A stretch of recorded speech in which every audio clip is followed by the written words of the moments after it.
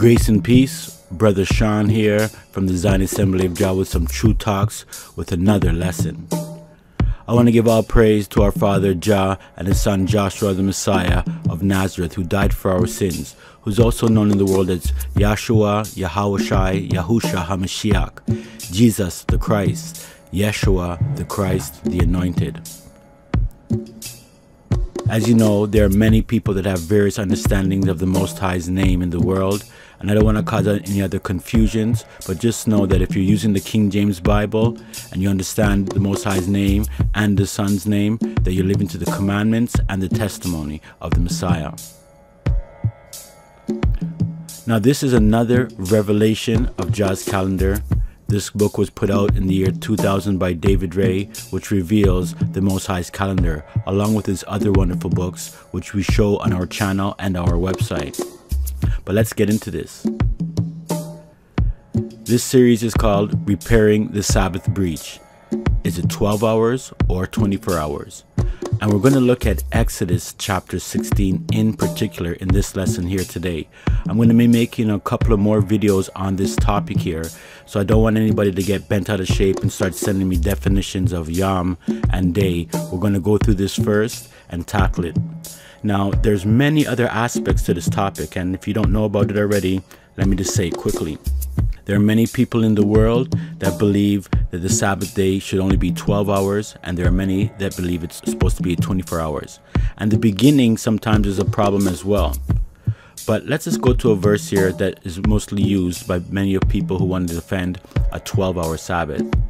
John 11 verses 9 and 10. Joshua, Yahshua, Yahawashi, Jesus, the Messiah, answered, "Are there not 12 hours in the day? If any man walk in the day, he stumbleth not, because he seeth the light of this world." So from here, in this aspect, believe it or not, it's really taken out of context here, but it says, are there not 12 hours in the day? So the understanding is that, hey, look, isn't there 12 hours in the day? The Messiah said it. So when we're talking about a day, it should only be 12 hours. There's no mentioning of 24 hours or anything like that.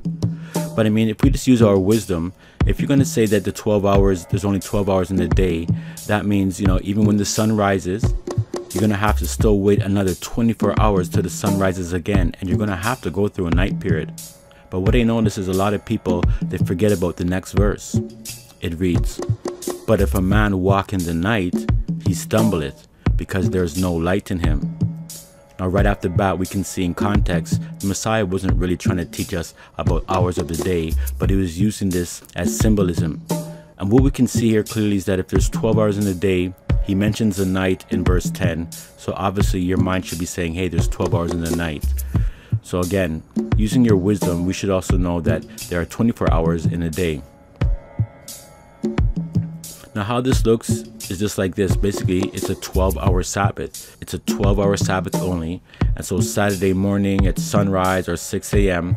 until the evening time, 6 p.m. or sunset, the Sabbath is celebrated. The night before and the night after are not observed as a part of the Holy Sabbath. But what I'm going to be talking about today is the 24-hour Sabbath and how it relates to the truth. So I just want you to understand that I believe that the 24-hour Sabbath is from evening till evening, basically, or evening and morning, which it includes from Friday evening to Saturday evening. Now, I know a lot of people are going to say too, you know what, hey, that's some Jewish traditions and understandings, and you're following traditions of men that way. This is not what the scripture says. But truthfully, as you might see throughout most of our lessons, we use the scriptures. And even though some heathens out there might have the same things and do the same things because they're reading from the same book as well, it doesn't mean that you're grabbing things from them. We all have our understanding and we can read for ourselves. So let's get into this. I'm professing that the original day from creation, and I made a video on this already. It's my last video.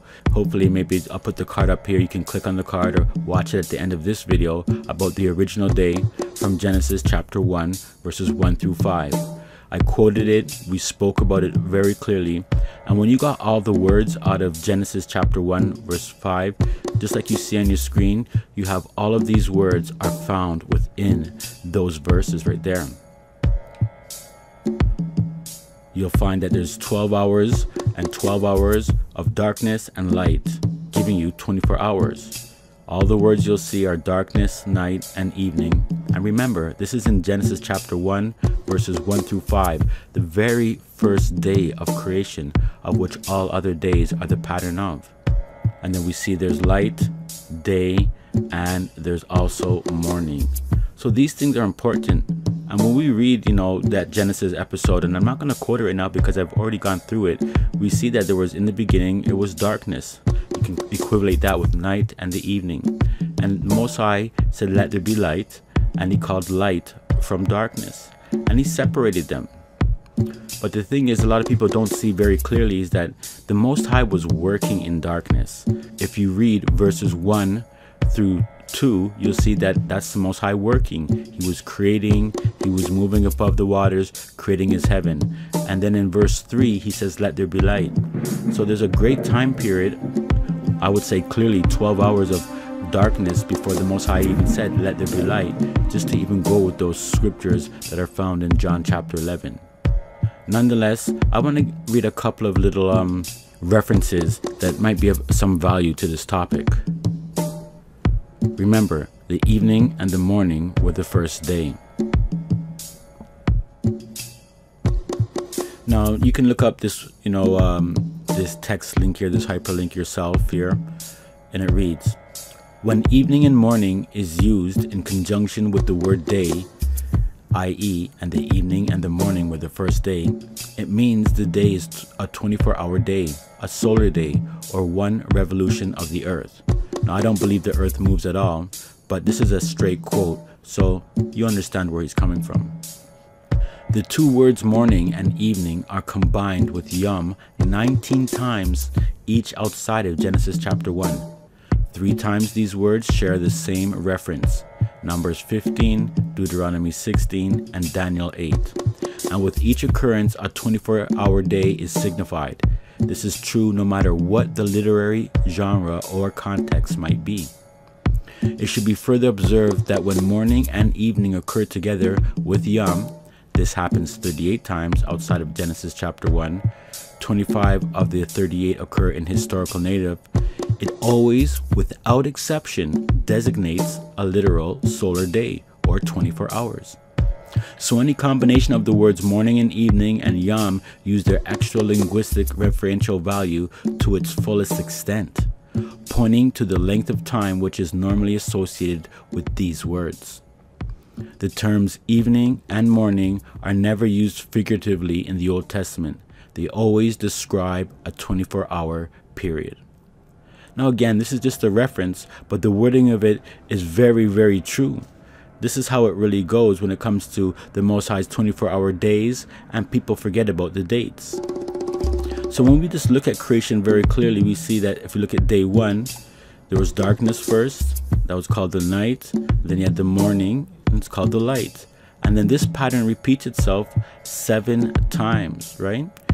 See, in this creation week, it's very, very clear. So when you get to the 7th day, the 6th day ends. It says, and Jah saw everything that he made, and behold, it was very good. And the evening and the morning were the 6th day. So we look at when the evening and the morning were the 6th day, every day saying the same thing, evening and morning, evening and morning, evening and morning. When the 6th day ends, it's ending when there's at the evening, the nighttime, when the daylight season is over, and beginning the 7th day in the nighttime. So what's the big, to do about that, or the misunderstanding? And I think the problem is because each of the 6 days, it says evening and the morning. But some people say that, when it comes to the 7th day, he doesn't say evening and morning. And that kind of is like weird to me. It's almost like, all right, if you were to ask any child or person, and you said the evening and the morning were the first day, and to follow this pattern, and you say evening and morning 2nd day, and then if you got to number 6, and you said the evening and the morning were the 6th day, and there's 7 days in a week, what would you say about the next day, right? You can only say the evening and the morning. But because people don't see the words evening and the morning there, it kind of raffles their brain, and well, I guess who knows what it means. It must only mean the light time, the daytime. So again, that's a lot of surmising there when clearly we can see that there is a scriptural pattern. But I want to just move on from that, because even though I feel like this is enough information to show a 24-hour Sabbath, let's get into the topic at hand. We're looking at Exodus chapter 16 and the Sabbath day.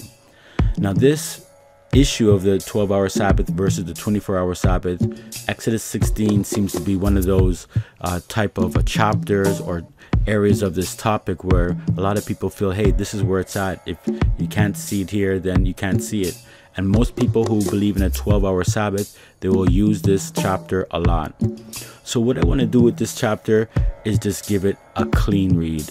And you know, when I say clean read, we're just going to read the chapter. We'll stop, we'll break things down, but basically we'll stay within the context of the chapter and see what the Most High can reveal to us as we're reading.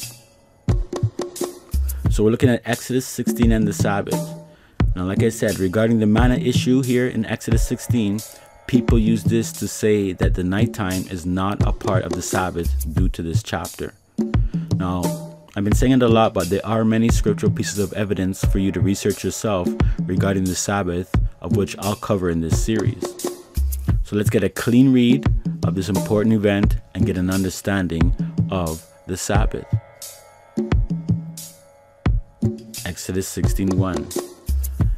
And they took their journey from Elim, and all the congregation of the children of Israel came into the wilderness of Sin, which is between Elim and Sinai, on the 15th day of the second month after their departing out of the land of Egypt. Now I have to emphasize this part here because this is a chronicle of the children of Israel's journey. So what you're going to be reading now as it's opening up with this, these are the events that are occurring on this journey. They're coming in from the wilderness. You know, they travel by day, so now night is coming upon them and they're getting ready to settle in.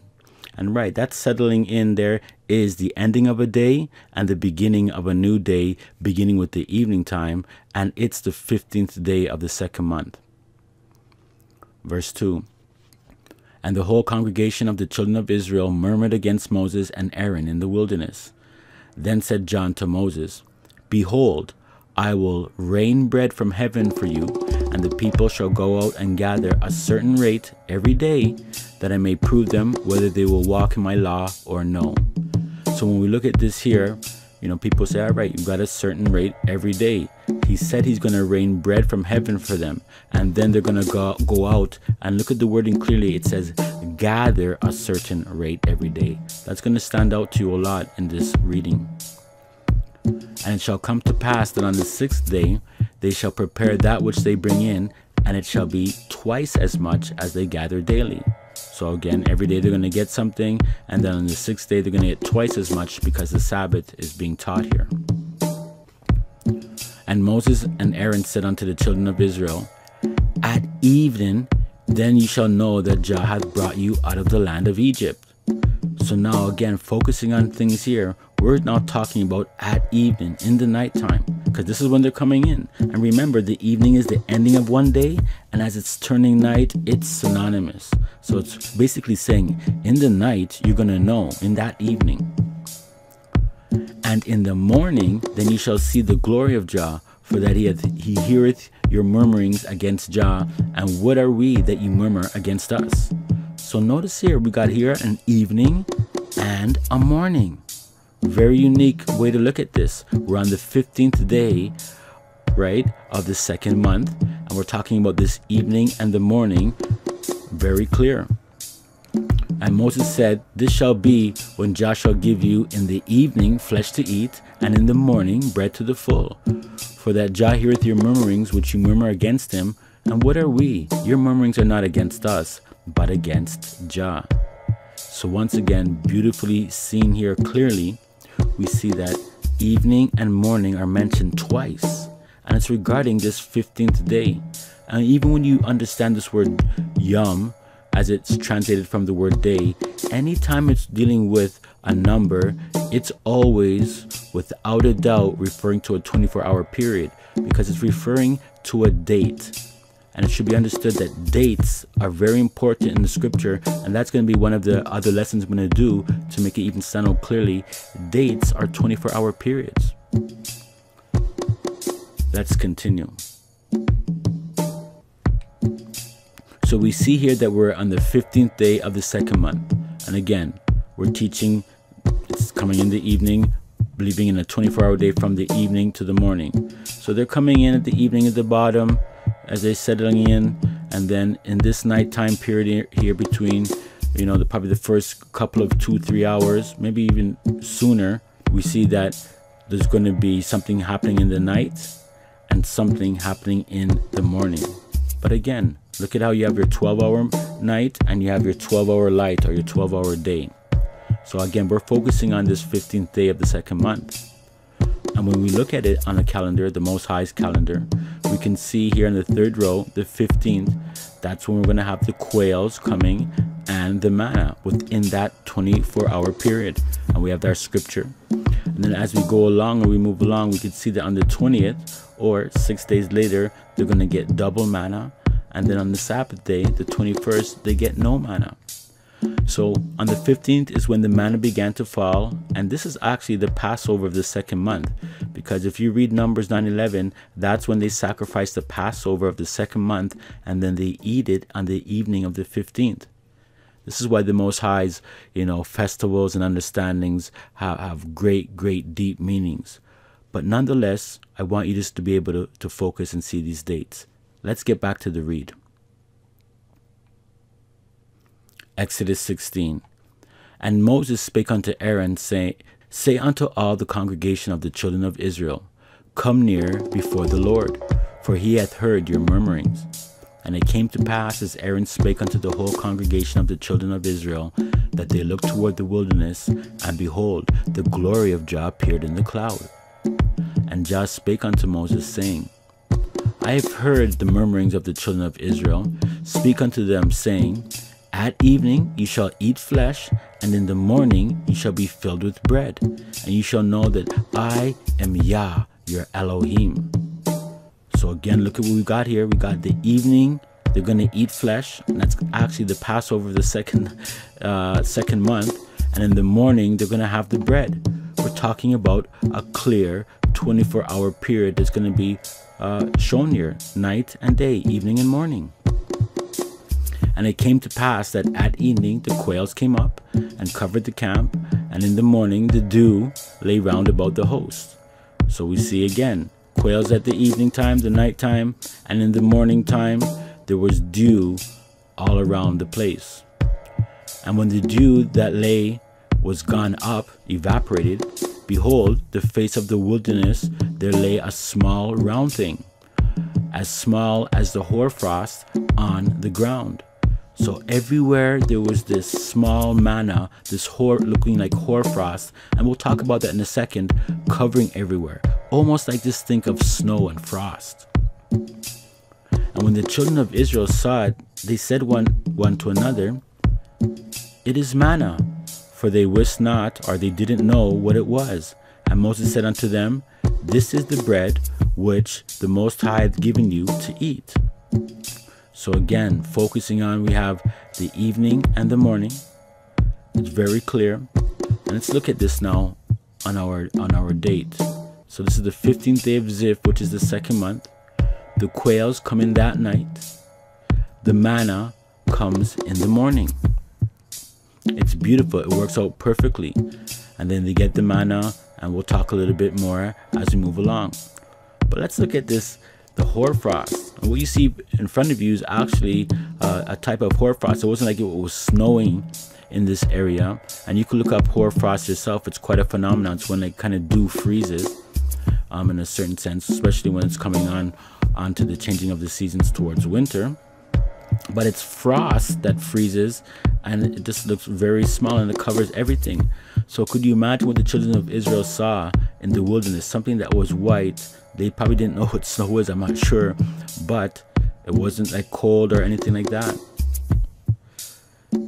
Again, taking a look, this is a close-up of hoarfrost, giving us a little bit of an understanding.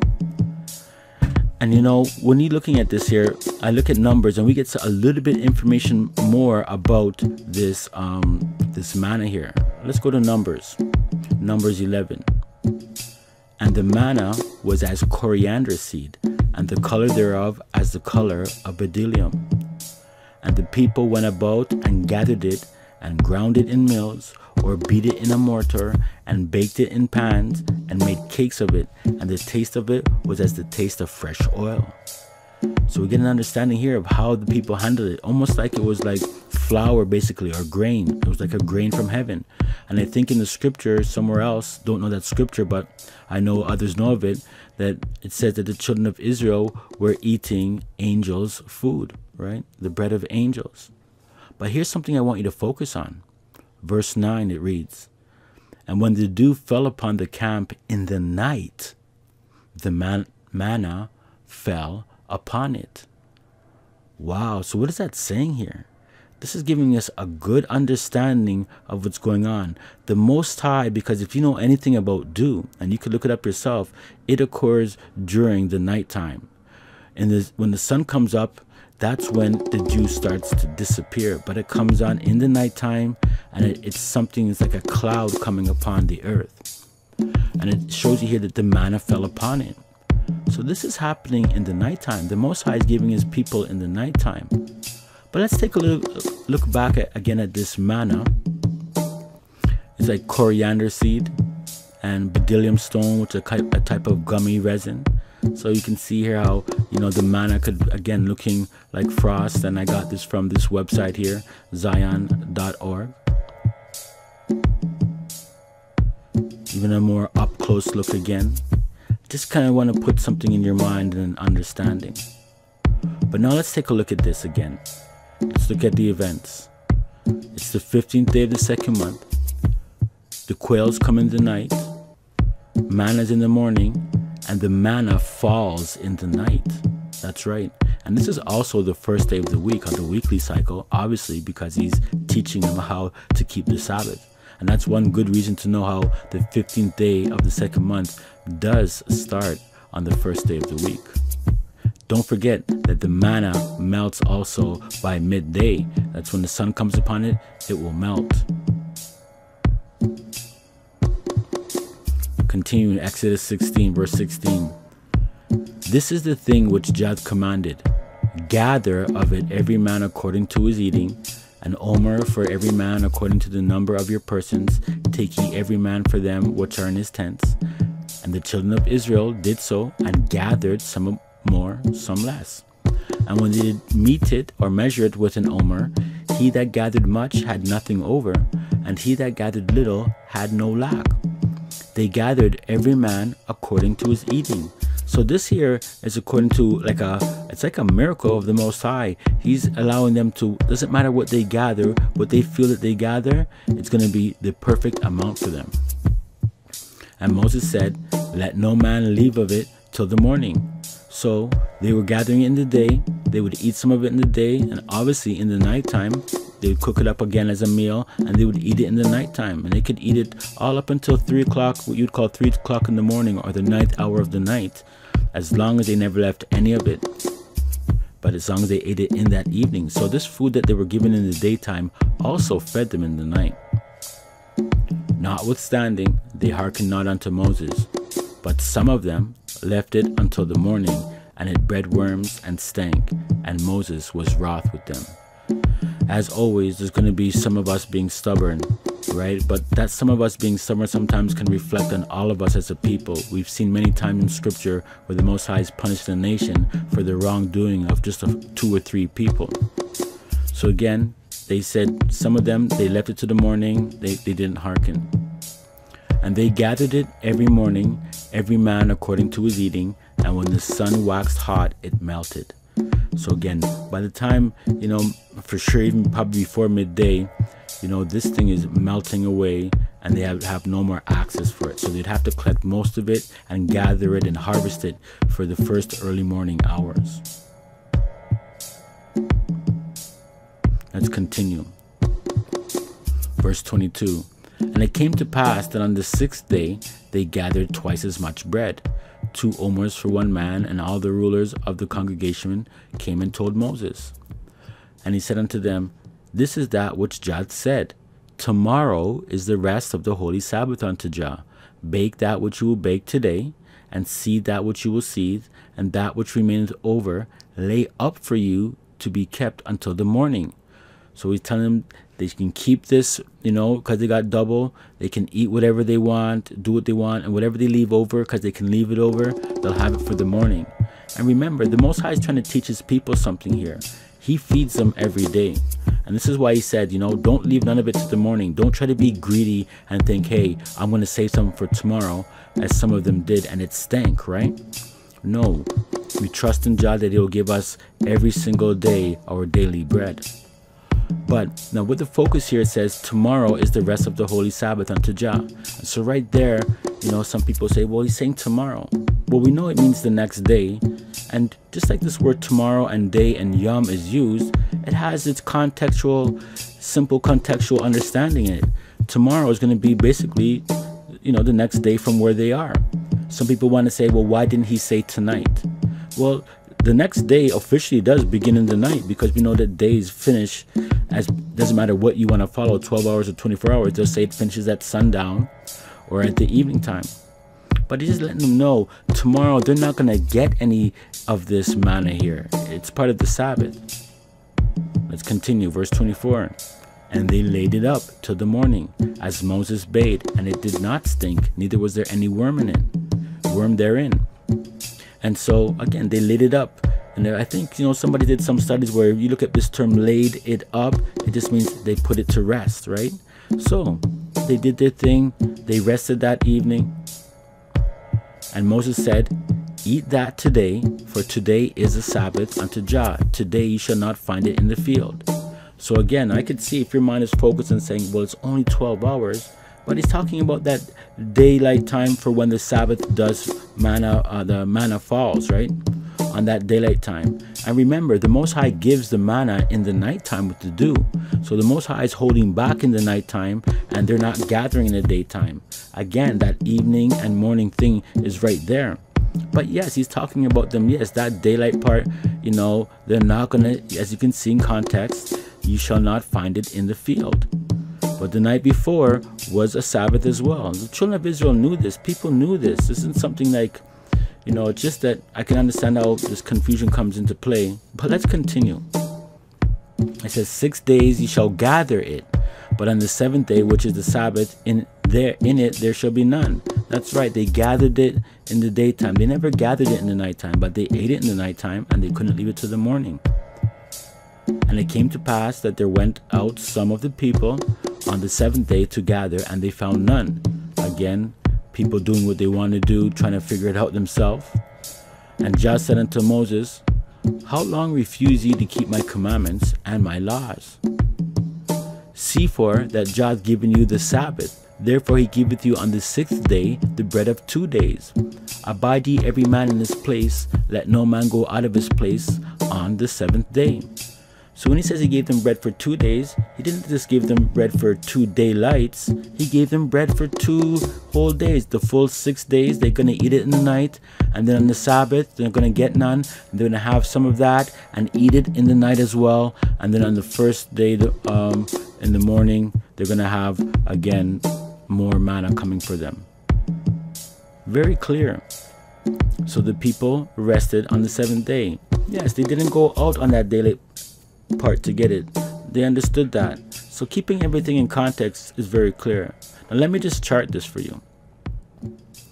Exodus 16 and the manna in the second month. So remember, we spoke about how it's the 15th day, right? It goes to the 21st. We have Exodus 16:8 saying, and Moses said, this shall be when Jah shall give you in the evening flesh to eat, and in the morning bread to the full. Your evening and morning talk comes, so they get the flesh. We also learned that in Numbers 11 verse 9, and when the dew fell upon the camp in the night, the manna fell upon it. So we learned that the manna comes in the nighttime as well, and then it's reaped or gathered in the daylight. And so we see this pattern going through.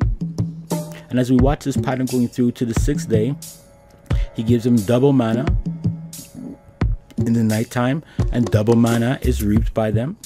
And then for the Sabbath day, no manna falls for the dew, and there's no gathering of the manna because there's no manna there again for that 24-hour period.